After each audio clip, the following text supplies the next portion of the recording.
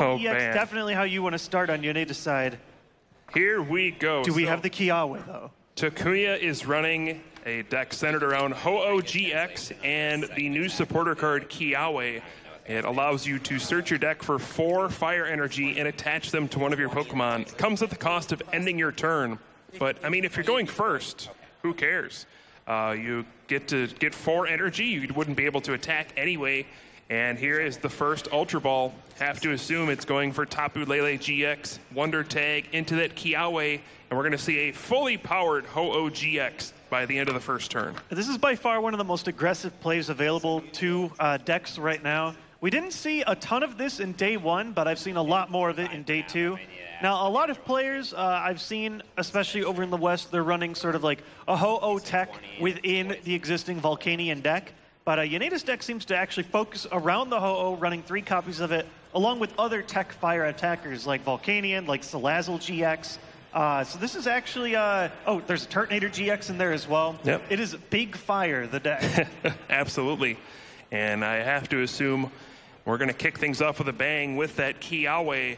And one thing on Ross's side, you see his starting Pokemon, Hoopa EX, and in his prize cards, the other Hoopa EX.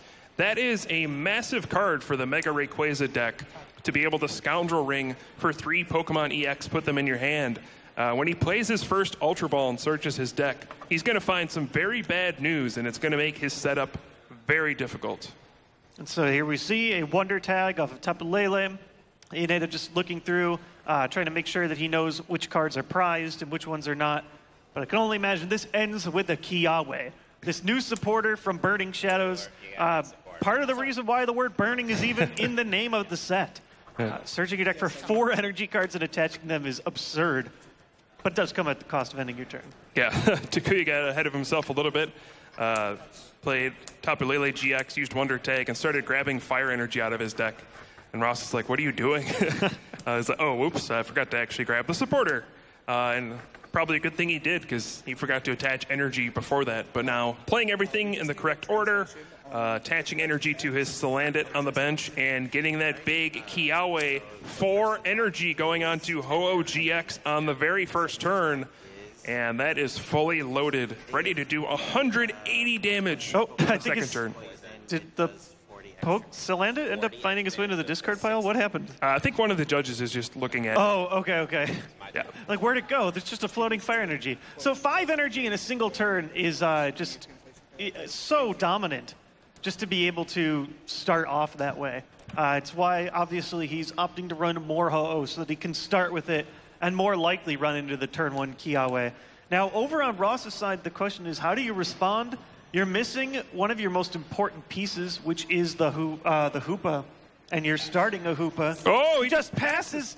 He's pretty much just going to concede this right away as long as Yoneda gets a way to move Ho-Oh. Yeah, just a Float Stone, and that is it.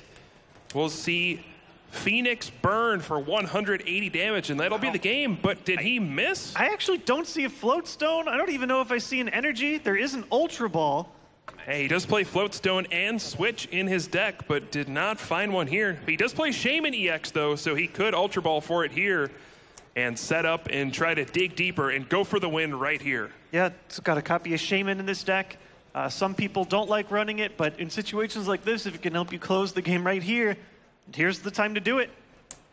Puts down the Volcanion and evolves. Here we go. Set up, getting 4 more cards, it looks like. So can he get a way to switch? That's all he needs. Float Stone or Switch, and it is game over. And there's a switch. And boom. Just like that, turn 2, Phoenix Burn, 180 damage, knocking out this Hoopa EX, and Takuya Yoneda starts this match off with an easy win. Yeah, heartbreaking if you're Ross. You're 2 wins in. You're looking good. Your opponent even prized their tech card to stop your matchup, but that was just a horrible start. That's some of the downside that you can get to having Hoopa, is it is a terrible starter. And I can only imagine it's unlikely that he gets into this situation again. Typically, you want to be able to play that Hoopa turn 1 to set up. So there's also a bit of a language barrier here. Takuya's cards are in Japanese, and Ross might not be familiar with that Salazzle GX. So we have a translator over to inform the player what the card actually does. And looks like one of our translators, Brian, is explaining to Ross what Salazzle GX is doing here. It's funny. It's not a card that I see a lot in competitive play, but I do see it all the time on Pokemon Trading Card Game Online. A lot of players like to use that platform as a way to test out, some untested cards or try out some other ideas. It's a decent fire attacker. It can really close a game because it hits harder depending on how many prize cards you've taken. It can also discard energies, which is really strong. It's just, it's like an interesting little side attacker that you can work with in fire decks. Yeah, I think it's actually a pretty clever inclusion. So you start off with Ho-Oh GX, you do the Kiawe turn 1, and after that, it's hard to power up Ho-Oh GX. It takes 4 energy. You can afford to play Kiawe on your first turn. Not much else is happening. It probably won't get knocked out. But in the middle of the game, you can't just play a Kiawe and attach a bunch of energy and end your turn. Your opponent can probably deal with it and knock it out before you get a chance to attack with it. So you need something with a lower energy requirement. And after you burst out with Ho-Oh GX, take a couple prize cards, then Salazzle GX can come in and kind of clean up. Yeah, and it only has a 2 energy requirement, so that's sort of your easiest way to work around it. He doesn't run any kind of like, I guess he does have some Volcanion, or at least one Volcanion of the not EX variety, but otherwise you don't really accelerate a lot in other ways. Indeed. So getting set up. Max Elixir, I guess, is the only other one. Yeah. Getting set up here for game number 2 in round 3 of the World Championships. Looks like Takuya has a mulligan here. Let us know who you think is going to win. Use the hashtag #PlayPokemon. And will Ross Cawthon come back in this matchup after a devastating turn 2 loss? Oh, Hoopa prized again. Let's hope he didn't start it this time. Yeah. Or will Takuya Yoneda close this out with his Turbo Ho-Oh GX and Kiawe deck? So if you, we've got a Ho start again. So I was going to say that's your one card that you really want to open just so that you have at least one to Kiawe to. Prize cards once again. Is Sudowoodo in the prize cards again? No. Not this time. That's going to be a huge roadblock for Ross to run through. Haha, yes. All right, now Ross starting off game number 2 in a much better fashion. See the Skyfield. This will look much more like a Mega Rayquaza start, I think. So there we see Mega Rayquaza is able to evolve immediately with that Delta Evolution trait. You are able to just immediately put it down. Normally a Mega Evolution would end your turn, but the Spirit Link tool attached to it stops that from happening. Ross trying to draw as many cards as possible. Typically you don't bench Dragonite in that way, but you just want more Pokemon on the bench, and you want to burn some cards so that you can shame him to draw a little deeper. Ugh, this is a horrible start for Ross. He has Professor Sycamore and 2 more Skyfield in his hand. He'll have to discard 2 of those stadiums, already putting another one, but doesn't even want to do it.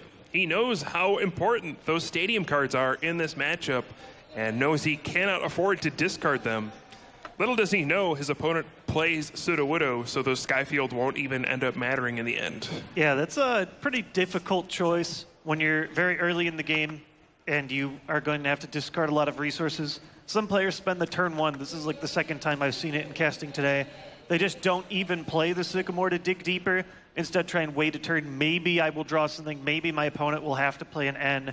But on Takuya's side, there's only one supporter he wants to play on turn 1, and that's going to be Kiawe. That's right. He does start off with Ultra Ball, so at the very least, he will be able to use Tapu Lele GX, Wonder Tag, and grab that Kiawe for another first turn, 4 energy turn. But it looks a little different this game. It's threatening when your opponent has a Mega Rayquaza. They can easily fill up their bench, get the Mega Turbo, the double colorless, all that stuff, and get a knockout. And I think Takuya recognizes this and actually goes for the Professor Sycamore instead of the Kiawe. That makes sense. Also, maybe just trying to pull out the Sudowoodo as soon as possible to sort of limit his opponent from being able to bench more. Not just for the fact of more damage, but just because Ross already has 3 bench Pokemon down. And he also has other ways to still attach energies in a fast pace. Here comes an energy attachment for the Max Elixir. Yeah, looks like powering up Tapu Lele GX never hurts to have some extra energy in play. And you never know when you need to use Energy Drive. So there we see Sycamore. Also, would obviously love to get some Salandit down as well. Just having more bench Pokemon so you can help set up the rest of your strategy. We'll see if we go in here. I see Volcanion. There's a Salandit. Yeah, so a much less explosive turn compared to game number 1. Does not go for the Kiawe turn 1. And now, Ross, what will he do? He still has the 2 Skyfield in hand. He still has Professor Sycamore. He even drew a Mega Turbo to make it worse. Another card he does not want to discard. This is just what can happen sometimes with the Mega Rayquaza deck. You just have these hands where you have Sycamore and a bunch of stuff you can't afford to get rid of. And it looks like Ross staying patient. Will this end up being the right play in the end? Yeah, and Takuya just thinking like, wow, I have a full another turn to set up. Hopefully there's no trick here. I don't think there is. Time for Kiawe. Here we go. Here come the flames. And just going to grab those 3 energy since Ho-Oh GX already has 1 on it. And he's going to say, hey, if you're not going to do anything, I guess I'll just take my turn and pump up Ho-Oh. And so here we see draw for Ross. What does he get? Looks like a float stone? I think he got a Shaman EX, so at least he can play down a couple cards, set up for 1, and hope to draw a non-Professor Sycamore card. Well, let's see. Guzma, Metal Energy, this just doesn't work. He's going to have to pitch it all. Yep. He's been holding back for so long, but now he just has to do it. Makes you wonder if he just should have done it in the first place. Yeah. Could have done this 2 turns earlier, essentially. Yeah, it certainly hurts throwing away those Skyfields, but you just got to do it. Now, I'm sure he was looking for something like double colorless and a Mega Turbo so that he could actually start hitting hard. I don't think he has anything like that yet. Yeah, he even had to discard a Mega Turbo off of that Professor Sycamore. So in these first 2 games, Ross has just not had anything go his way. Game number 1, lost before he could do anything. Game number 2, drawing a rough hand he had to discard to Professor Sycamore. Can he even pull off an attack this turn? We're on, what, turn 3? Turn 4 even? Yeah, I think he's done 3 passes. Yeah. And we'll see what he grabs off this Ultra Ball. Probably going to see another Shaman EX, try to set up for some more cards, and maybe dig, try to get the knockout. He could grab Hoopa EX to just grab some more cards out of his deck, get some more Pokemon down onto the bench, so that if he does happen to pull off an Emerald Break, it'll be for a knockout. Yeah, and it looks like he's eyeing up the Hoopa right now, just trying to fill up the bench. This may be one of his few opportunities to do so if Takuya has an easy access to the Sudowoodo. And knocking out a Ho with 4 Fire Energy is definitely something you do want to do. It'll be pretty hard to deal with the Rayquaza otherwise. Indeed, and I mean, Ho-Oh GX, you look at it at first glance and you're like, wow, those attacks are so expensive. For 3 energy, you do 50 damage somewhere. That's not a great rate. 4 energy, you do 180 damage. That's a ton of damage, but 4 energy is just so difficult to power up. But then you have Kiawe in the mix, and it's like, oh, well, maybe that's actually pretty good after all. Huh, so we actually see Sudowoodo coming down on Ross's side. Why not? Try and block out Yoneda from benching. Trainer's Mail. Does he find Mega Turbo? I don't think I see it, but it's hard to tell from the angle. I gotta think he would have slammed it down right away. Just a Spirit Link off the Trainer's Mail. I wonder, does he have any prize Shaman? Is it reasonable to actually dig for the 4th one? I certainly would if it's not in your prize cards. He does have the Spirit Link now. He could Mega Evolve once again without ending his turn. So we see Ultra Ball pitching all kinds of more resources, trying to dig back in. Let's see what he pulls out. Maybe this time we'll see Hoopa EX. To search for the Mega Rayquaza EX just to get more cards out of his deck so he can find that ever-important Mega Turbo to power up that Emerald Break attack right here. That's kind of the brutal thing is over those turns he was passing, he wasn't even able to throw an energy in. He had an opportunity to, but threw it to the discard pile instead, figuring I can get a Mega Turbo for it later. And here we do see Shaman EX number 4. We've seen a lot of setup so far. A lot of cards drawn, but not the right ones. Will the 4th and final Shaman EX be exactly what he needs to get that Mega Turbo and get the crucial knockout on this Ho-Oh GX. So we see Spirit Link coming down. That way he can Mega Evolve, burn his hand down even more. Magirna coming down. Is this going to be a Shaman for 6? It looks like it might be. With that Skyfield, he has 8 bench spots. And number 8 is Shaman EX. Does he find the Mega Turbo? It's Mega Turbo or bust here. Let's see. I don't know if I see it, but it's hard to tell the way his cards are bunched together. I don't think he has it. I think Ross would have played it right away if he had drawn it. And wow, what a big miss. He drew so many cards this turn. Between Professor Sycamore, Shaman EX, another Shaman EX, drew a 6 off that last setup and just could not find the crucial Mega Turbo to power up his Mega Rayquaza EX, and now he has to pass the turn. Yeah, not sure what you can even do at this point. You filled your bench entirely up to 8. You drew as many cards as you could. Now you sort of have to take this really frustrating attack from Ho-Oh. Yeah, and if Takuya can get 2 Volcanion EX out and do a double steam up, we're going to see a Phoenix Burn for a knockout, or even a single steam up plus a Choice Band that can hit for incredible amounts of damage. Can he pull it off and get a knockout? Oh, here's the Sudowoodo. Ross is now roadblocked. That means he can only have 4 benched Pokemon. This cripples his Emerald Break strategy. Yeah, it puts you in a bad spot in 2 ways. One is that immediately it's going to limit your bench size down to 4, even though you have the Sky Field opening it up to 8. But also, if you want to stop it, you have to take a 1-prize knockout on a pretty irrelevant attacker on your opponent's side. It's the Rayquaza counter card. Yeah, and this is one of the reasons why this Mega Rayquaza deck has kind of fallen out of favor. And oh my goodness. There's the Choice Band, Steam Up. Oh, Takuya's on a roll. This could be a game almost as quick as the first. Phoenix Burn for the 2-prize knockout.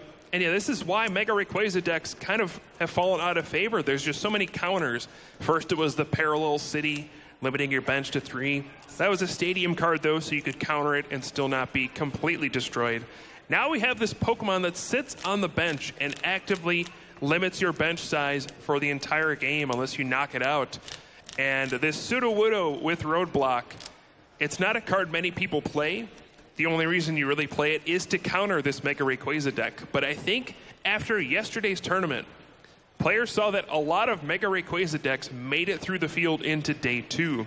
So they started adding this Sudowoodo back to their deck, and it is paying dividends for Takuya Yoneda here. Yeah, you get a lot of mileage out of it for just a single card. This is sort of one of those examples where we talk about you have just a few deck slots in about any deck that you play that you can dedicate to tech attackers or tech support Pokemon. And here, this is the perfect tech for this matchup. I think that's a good eye on basically this field.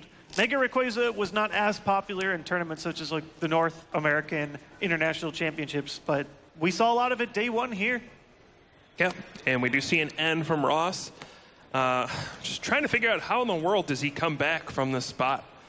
He's staring down fully powered Ho-Oh GX. It can't use the attack in consecutive turns, so he is potentially safe there. But even if he powers up his Mega Rayquaza EX, he's doing less damage than that basic Ho-Oh GX. He can only max out at 120 damage now with Emerald Break.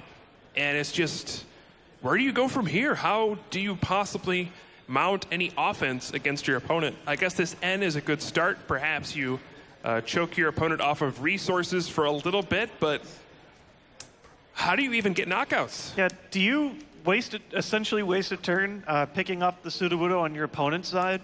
That's something you're sort of forced to do so that you can finally get 1-hit knockouts afterward? Yeah, and when you do that, then you just open up the response of Steam Up, and then you have the Choice Band already, and it's just another 1-hit knockout from Ho-Oh GX.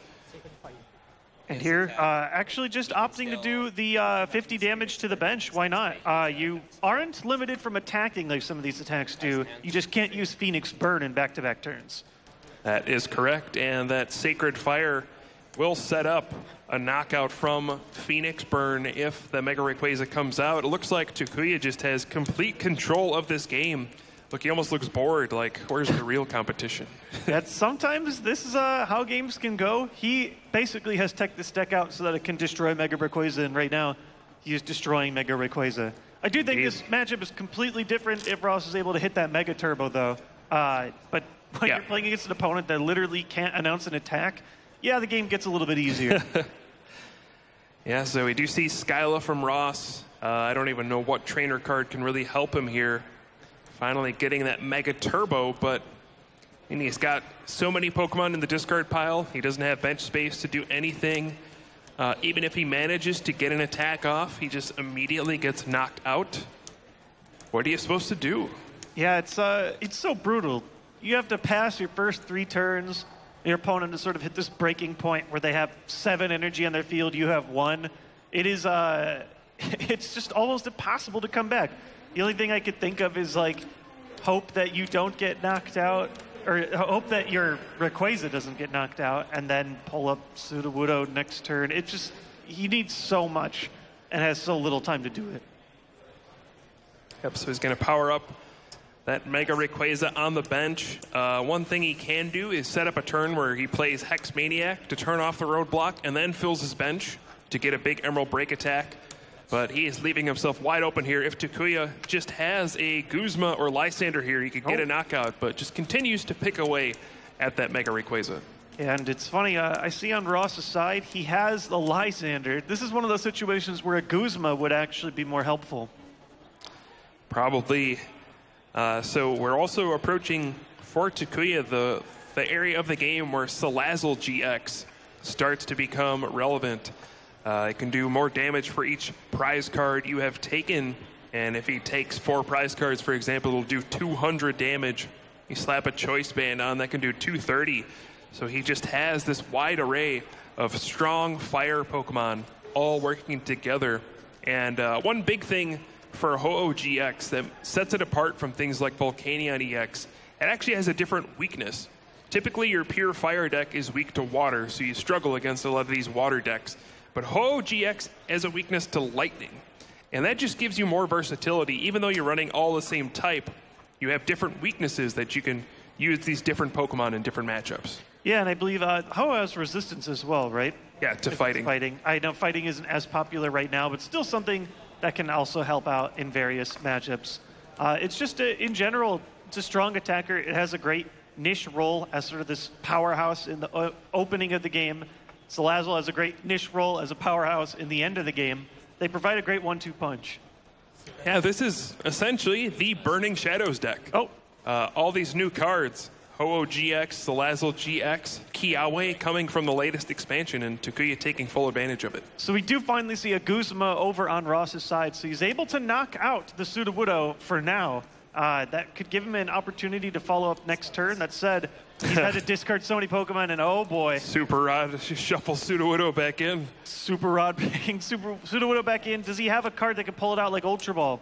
Tapu Lele can probably find a card like Ultra Ball, or not like Ultra Ball, but something that could search his deck or draw probably more just cards. Grab Sycamore, draw 7, probably draw into the Sudowoodo. At this point, though, Takuya almost wins on board. He can just Energy Drive with Tapu Lele GX for the knockout, saving his Ho-Oh GX and his potential future Salazzle GX waiting in the wings. And there is the Salazzle GX in hand, so he can kind of set up a board state that's like, you can't deal with all of these. I'm going to get my last knockout. He has 3 different GX attackers, all with the ability to get knockouts on a EX or GX on Ross's side. This is almost like overkill. He has a complete endgame dominant position. Indeed. You see on the screen the Diabolical Claws with Salazzle GX. And we're right here. We're just going to see the Energy Drive, 100 damage, plus 30 from the Choice Band. So those Sacred Fires really paying off earlier. And now what can Ross do? He has no Mega Evolution on the board. He has just no energy in play. Staring down a bunch of attackers. And now that Salazzle GX even represents a game-winning attack with the Choice Band, Diabolical Claws can knock out any EX or GX in his deck. And I think Ross is just realizing he's essentially been checkmated here. Yeah, the only card that really, and there we see, checkmate. Wow. The only thing I could think of that can sort of help you spur comebacks with this deck is playing Dragonite, but the Dragonite's already down. There was just